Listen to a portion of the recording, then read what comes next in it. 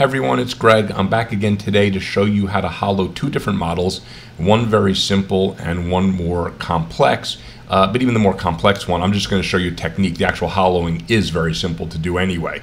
And here's the people that got me started, so please watch their videos, subscribe to their channels. Start off with a very simple chest. Now this model, you can't get any easier than this. It's got a nice big flat bottom, which you'll never see. So I have no problem punching holes in it, and I'll explain to you why. So you go to the hollow button.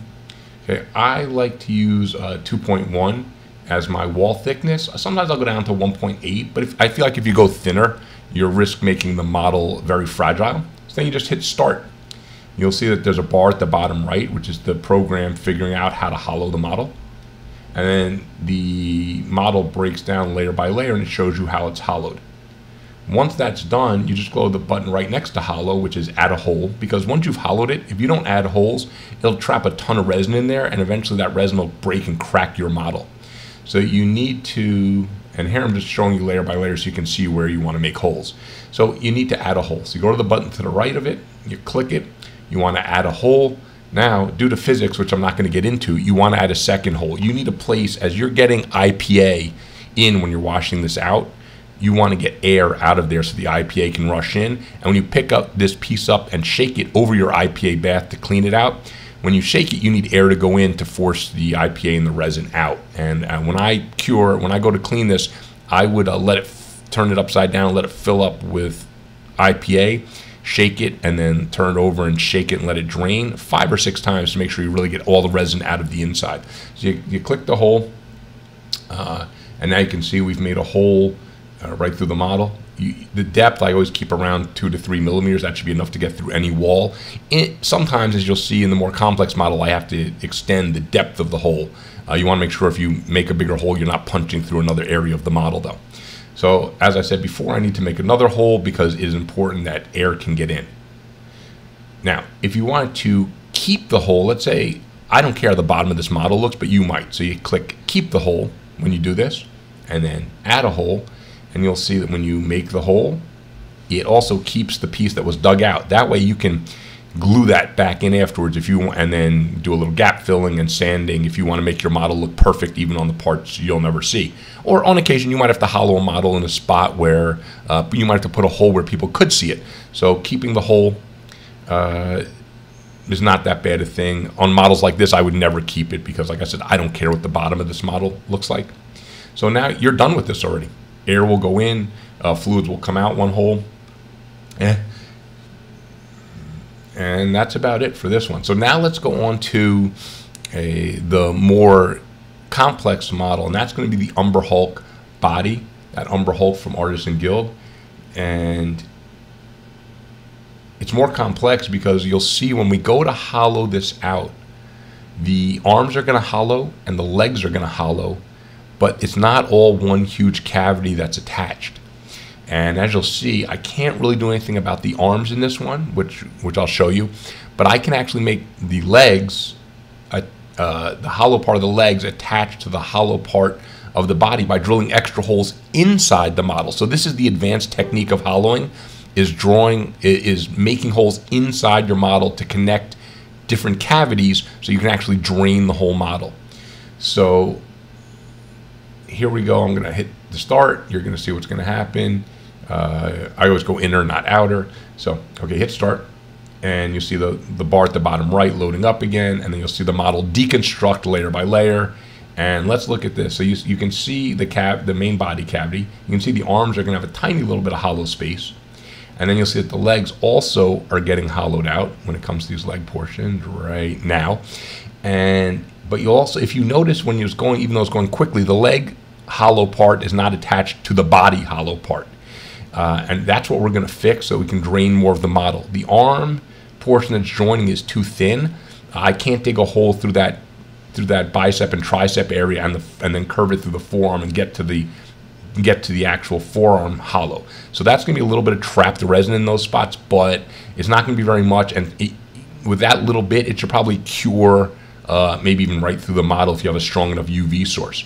But looking at the legs, you can see that the cavities in the legs, as I mouse up and down the layers, the cavities in the legs are not going to attach to the main cavity. There is material blocking it, okay? And resin that's trapped in those legs, it will be like the forearms. It's just trapped in there. So even though I don't think it's that big a deal, any resin we can get out, we want to get it out, right? The other good thing about a multi-part model like this is you have a huge area that no one's ever going to see. So I can put my holes there instead of putting them on the bottom. I have nice huge areas. So I'm going to make a really big hole. And this cavity, I could really care less how this looks. So I'm going to put my hole right into the cavity. And again, 3 is more than enough here. Sometimes you might get a message saying it failed to dig or it wasn't hollow enough, and then you just increase your depth of your hole till it can get through the material. So if you're off the model, you can't see the green box. When you're on the model, you can see it, and it shows you the size of the hole. So now I've dug through, and look, you can see clearly into the model. That's perfect. But I need my air hole. And the good thing is, like I said, we have a large area on this model that you're not going to see. So I can dig my air hole right next to my other hole, okay? And that way, again, you need to get air in when you're getting liquid out. Again, I don't want to get into the physics. If you're really interested, Google it. But you need a second hole, put it that way. So let me put that second hole, again, since you're not going to see it, I can put it anywhere in this kind of neck head cavity. Right underneath the other hole is perfect. So let me dig a hole there. I'm going to dig it a little smaller because this is just to let some air in. And I'm not going to keep the hole because I don't need to plug this up. So let me check that hole out. Yep, it goes right through the cavity. This is perfect. It's going to drain quite nicely. But now let's get back to the more complex problem. Here's the advanced technique. Let's go into the model, and inside the model, again, we can't get to these arms that I'm highlighting now. It's too difficult. The area between is just way too thin. But we can take care of that problem, as I mentioned, with the legs. So let's deconstruct the model a little bit and see where that leg material is. It looks like it's right about there. So if I could punch through that material, I can join the leg cavity, which I'm showing you where that cavity is. So let me try my hole and see if when I dig it, it gets me through to the leg cavity. So obviously I'm going to go to that middle section here. It looks like the thinnest part, and it's right in the middle, which is great. And here I'm going to go with a circle because it seems to fit this shape a lot better. I'm going to make it a little smaller. I want to make sure I don't hurt the integrity of my model. And there it didn't work because there's too much material on the side. It can't dig a clean hole. So I'm going to increase the hole depth until it punches. Oh, punch through right there. So now as I move in, you can see now we've got a hole into the other cavity. Okay, so we're going to do that on the other leg also, and that gives a chance. Now look, that hole is pretty small, that interior hole. It is possible that the IPA, because I can't put an air hole in there as well, might have a little bit getting in and really draining out, but it'll do something for sure, and something is definitely better than nothing in this case. So let's go here. We see the material. Let's reconstruct it a little bit so I can see where to dig the hole. Again, this is a pretty convenient looking spot. It kind of lends itself to, oh, I should put my hole here. So it failed again. I'm going to increase my depth. There's more material to punch through here, I guess. And boom, we've got the hole. So now at least my leg cavities are connected to the main body cavity. We're going to be able to get rid of some more of that resin. Our IPA hopefully is going to flow throughout that whole model now. So basically, we're done now. That's how to hollow a simple model, and a much more complex technique to hollow out a model that might have multiple cavities. So I hope this sheds some light on the subject for people. For newbies, you learned how to do it the easy way. For people who've hollowed before and maybe never hollowed inside your model, hopefully you've learned a new technique to allow you to do some better hollowing. Also, I should mention one glitch. Sometimes when you dig a hole in Chidu right now, it just won't put the hole no matter what you do. When that happens, just save your project, close Chidu down, open the project up again, and then usually you can dig that hole. That's happened to me several times when I'm trying to dig holes. Hope you enjoyed. Please like, please subscribe, and happy 3D printing.